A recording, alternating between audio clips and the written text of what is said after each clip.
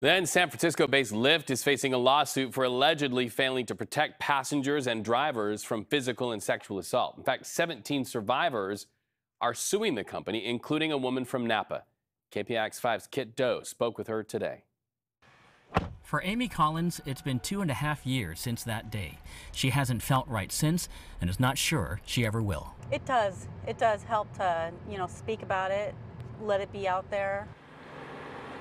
Amy picked up a passenger at a winery in Napa and right away could tell he was intoxicated. And he got up in between the driver's side seat and passenger seat and just was on top of me, telling me, "You're so beautiful, I love your breasts." And then he would come around my neck and he had his hands around my neck choking me.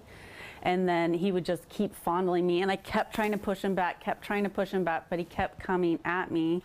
And my phone was right here, and I couldn't get to it to call 911. I'm on the highway. Did you think you were going to die? Yeah, I thought there was a possibility this could not end well. This has happened so many times. Her story is not unique. She joins a total of 17 drivers and passengers who filed a lawsuit against Lyft, all of whom say they were physically or sexually assaulted in some way.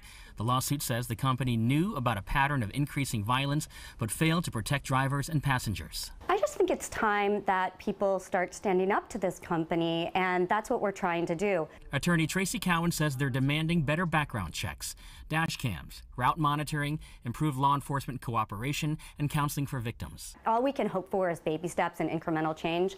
I would love to see all of those things happen. If some combination of those things happened, I think it would be a win. Now Amy rarely leaves the house, feels distant from her friends and family, and has developed depression.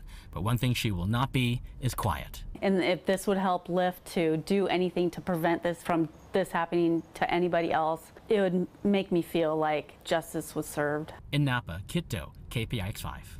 Lyft released a statement today saying the company is focused on the safety of both drivers and riders. They also will take action and invest in, quote, technology, policies, and partnerships to do so.